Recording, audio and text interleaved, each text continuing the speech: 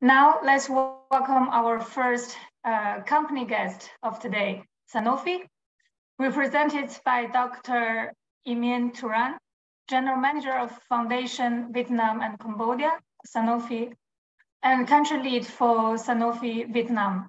Dr. Turan is a senior executive in pharmaceutical and biotech industry with a broad international and corporate experience spanning over Turkey, USA, South Korea, Southeast Asia, Russia, Israel, Iran, Central Asia, and Vietnam markets. He's a medical doctor who further studied business management. He has more than 25 years of experience in a broad range of roles in the pharmaceutical and vaccines industry, including global corporate functions and country cluster management. Sanofi Vietnam belongs to Sanofi Group of France, which is a global group of innovative healthcare solutions, providing life-changing treatments and protective vaccines to millions of people. In Vietnam, Sanofi has been present in Vietnam for more than 70 years. So Dr. Turan, thank you for being with us today. Would you like to share with us about the key factors for such a long success of Sanofi in Vietnam?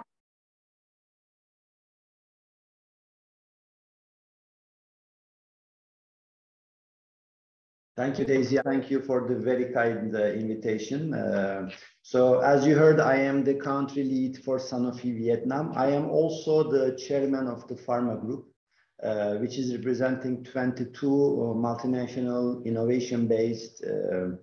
innovation-based companies, pharmaceutical and biotech companies coming from across the globe. And we are one of the loudest voices in advocacy towards a more patient-friendly and more business-conducive environment in Vietnam. So you can reach me on LinkedIn through this QR code. And if after the meeting you have more questions, I would be happy to connect and answer any questions that you may have.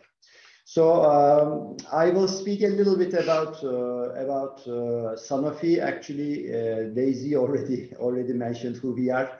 Sanofi is a very large biopharmaceutical company. We employ almost 100,000 people across the world, coming from 142 nationalities. We operate directly in 100 countries, including Vietnam, but our healthcare solutions, you can find them virtually in every country around the world.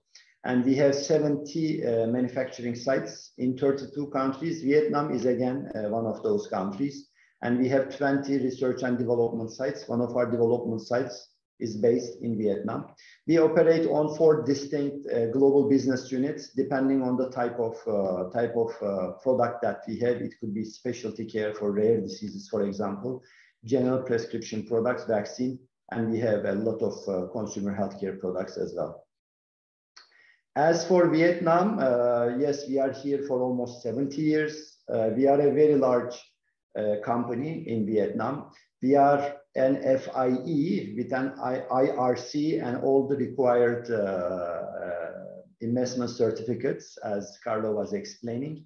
We employ almost 1,200 people, and 95+% of these employees are Vietnamese. Our head office is in Ho Chi Minh. We have a correspondence office in Hanoi. We also have a manufacturing site in Saigon High-Tech Park, one of those industrial parks that Carlo was talking about. There is a high-tech park in Saigon where our manufacturing facility is placed. We are also a highly recognized employer with a clear employer branding and employer visibility in the Vietnam market.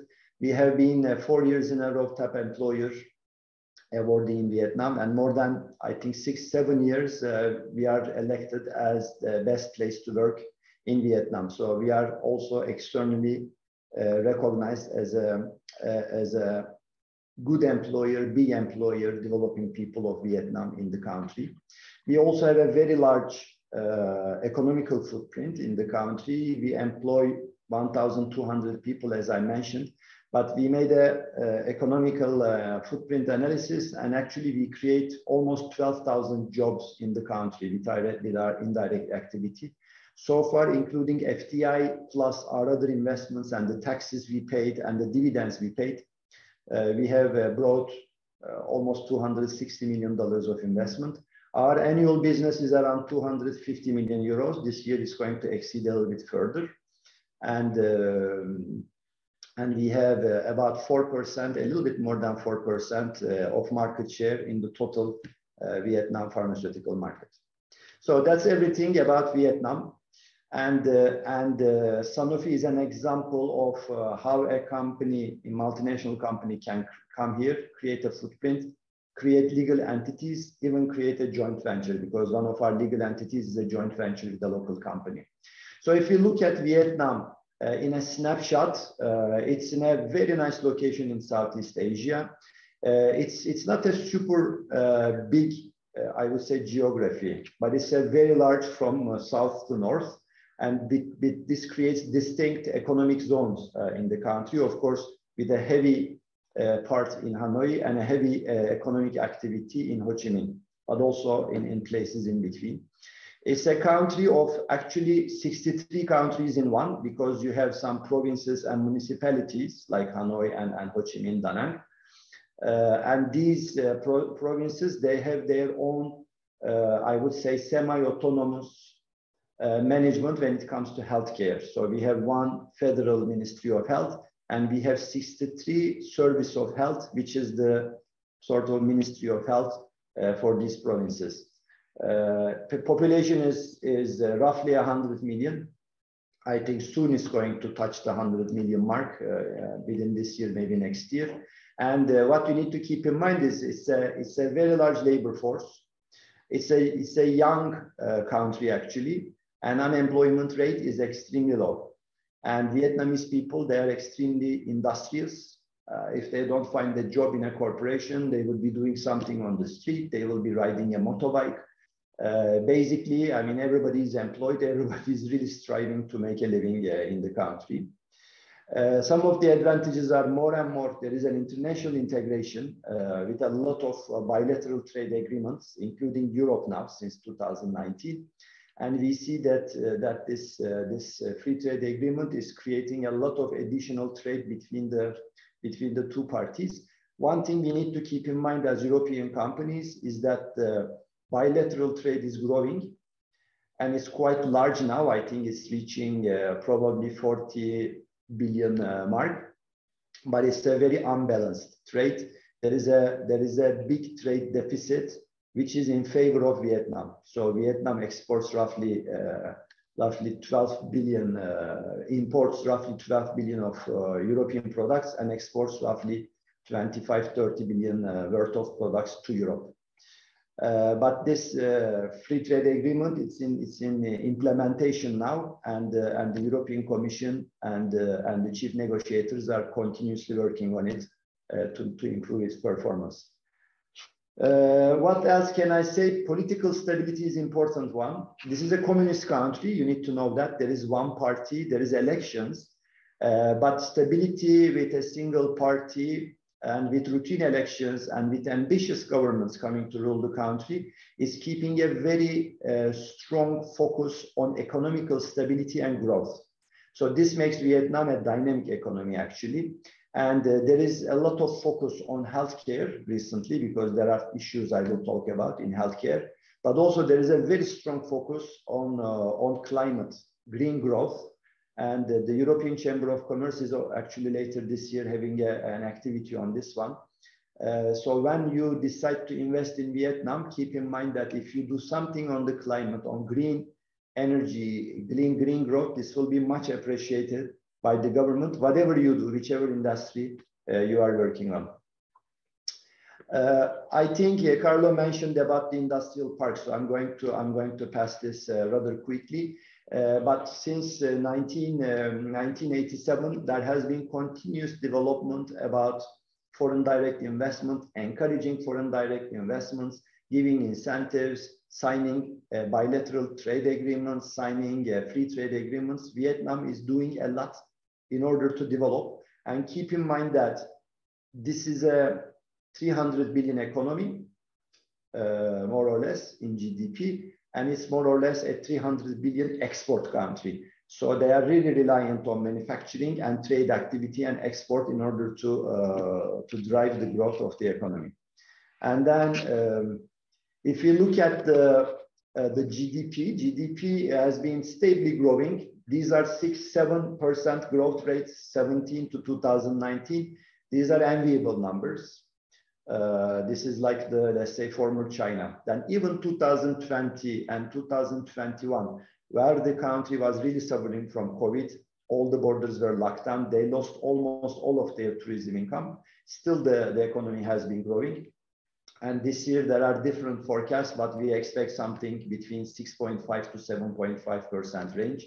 So the economy is going back to growth, and we anticipate this growth to continue in 23 and beyond with a stable, I would say, inflation and more or less a stable currency. You don't see the kind of huge fluctuations in currency here, which is easy for companies like us who are working on foreign currency-based P&L statements reporting to our management line. As I said, unemployment is very low. It's actually top 10 in the world.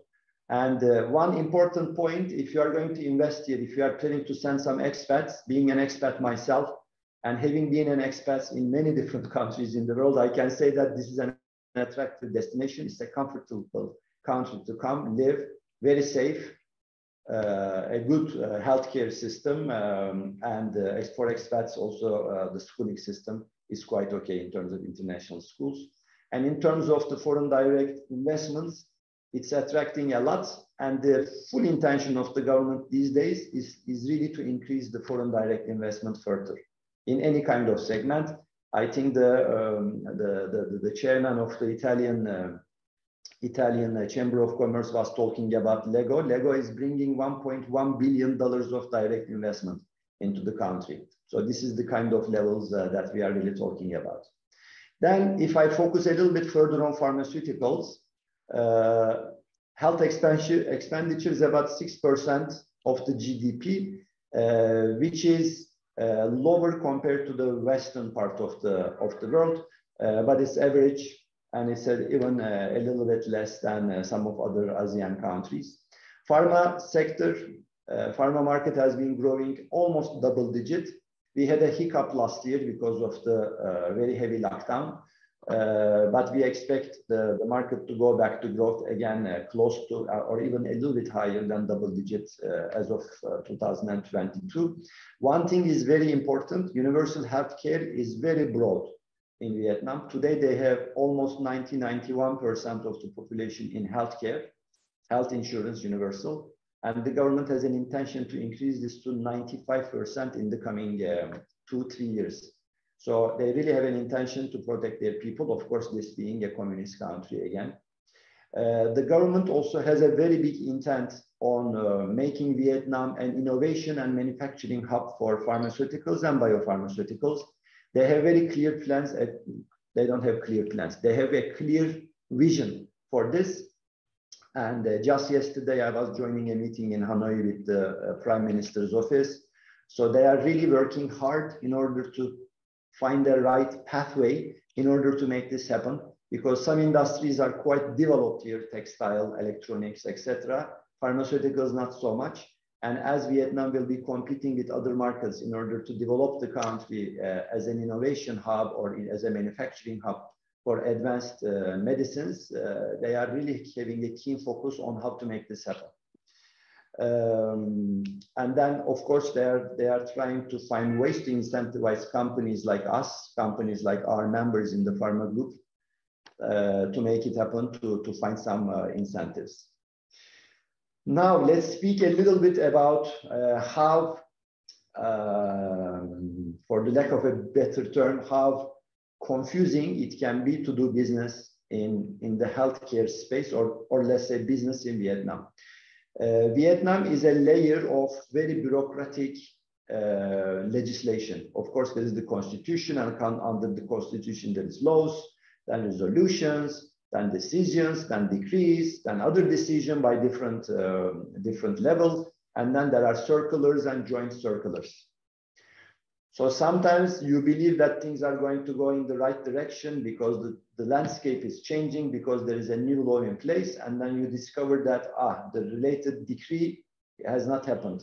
So for this decree to happen, there needs to be a decision, and you think the decision is there, but the decision still is not implemented because it requires another order. So this is I would say this is a very elegant and meshed type of policy making in Vietnam, which is the mother of all the difficulties that we are facing in the healthcare space. The good thing is the government is aware of this, and the government is really trying to make things happen. And one thing that I noticed, having more than 2 years of experience in the country now is that if something is, let's say, hurting, they find the solution to make it happen. Sometimes a bit late, sometimes after some issues are faced, but finally they make it happen. So one positive thing I can say about Vietnam and this all seemingly complex system is that yes, it is inefficient. Sometimes you may get surprised or frustrated in different industries, very much so in healthcare, I can tell you. And these are things which are making our life not that easy when we do business. It could be about a labor scheme. It could be about some incentives, some investments that you have done some time ago, and it may come back again with a different type of shape and color to you and to surprise you. All of these things are things that we face on a regular basis in Vietnam. However, one thing which is very, very positive is the Vietnamese authorities, they are very open for dialogue. They are ready to listen, they are ready to update things, and they are really ready to learn from you and the good examples that you can bring from other countries. So this is an important thing that you need to keep in mind, because Vietnam, for me, this is about policies. The ease of doing business is about how you value, understand these policies and how policies are made and implemented in Vietnam. So what you will hear when you hear about the Vietnam pharma market, I heard the same thing before I came here, I can assure you. Vietnam is complex. Vietnam is complex. It's very difficult to do business. It's a growing economy, but be prepared to suffer. Now, don't hear this. Forget about this. What I would suggest is you should remember that Vietnam is resilient. This is a resilient economy. These are resilient people. What you see here are real pictures from our manufacturing sites in Saigon High-Tech Park. During the lockdown, which was imposed by the military, so there was military on the streets in July, August, and part of September last year. We were not allowed to go out. We were not allowed to go shopping. There was no restaurants, so it was a very, very strict lockdown. But our people, voluntarily, they decided to come and keep our manufacturing operations running. So these are tents that you see. People were living in these tents. We bought washing machines so that they can take care of their clothing. We bought new recreational activity options for them. We put some sports activities. We put Wi-Fi routers so that they could be in contact with their families. But this is Vietnamese people, because they are very cognizant, they are very proud of the purpose of working, and here they are manufacturing medicines which will be used to save lives. So this is what happened here. Same thing in the hospitals, same things in the pharmacies, same things among the lay people in order when they were trying to run the country and trying to drive the economy. So one thing, if I would explain and tell one thing about Vietnam, I would say Vietnam is resilient. The second thing you need to keep in mind, Vietnam is transforming. Vietnam of today is not the Vietnam of 2 years ago that I have come to. So you have to keep in mind that you need to anticipate the future and you need to adapt and go with the flow and ideally stay one step ahead. So this is the fastest growing internet economy in Southeast Asia. It will be in the next 10 years. And e-commerce is growing, including our markets in the pharmaceuticals market. Pharmacy chains, they are growing unbelievably compared to several years ago. We had one pharmacy chain which was running 10 stores. The same pharmacy chain today is running 1,000 stores, and they are doing online ordering for their customers, for their patients. So this is a country which is moving very, very fast. Some of the e-commerce platforms that were established only 2 years ago, now they are worth tens and maybe $100 million, and they are growing and they are changing the landscape. Same on financial tech, same on educational technology. So this in itself is telling us that Vietnam is a market which is going to continue to grow. And even if the policies, legislations are coming from behind, these things happen, and then the country adapts itself to it, because in a seemingly socialist-looking country, actually there is a lot of dynamism in the private segment. So what we do, we changed our structure also. Previously, this was a very classical country where you had to go visit doctors face-to-face. You had to hire a lot of sales reps to promote your product. Nowadays, it's mostly on different digital platforms, Zoom and other dedicated digital platforms that we use. Vietnam has its own, I would say, instant messaging system called Zalo, which is only in a few countries, but everybody uses Zalo. Now the doctors are using Zalo. So if you use Zalo, if you are ahead of the competition using this kind of platforms, then you are always one step ahead. And I'm very happy because Sanofi has been elected as the most active pharmaceutical company in the digital space by Ipsos last year. We are doing a lot of this, and classical things that we were doing to drive the business in the past, including logistics, including distribution, including promotion, including continued medical education, it is working in very different ways. So you need to be prepared to adapt and move fast with the market. Now the headwinds.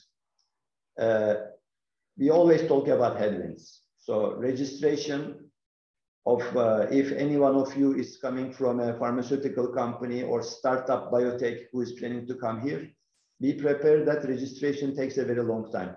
Time to patient in other countries is usually 2 years. In Vietnam, it's almost 8 years. The procurement and reimbursement system is also quite complex. Reimbursement cycle takes every 5 years. So this is going, you will have to wait a lot for your new products before you can put them into government hospitals. Also intellectual property, this is much better after the signing of the free trade agreement, but still there is things to desire on an ongoing basis here. So all of these things, it can look a little bit scary at the beginning, but this openness of dialogue of the authorities, if you can do a good frequency dialogue and proper advocacy for your business, then you will notice that the government listens.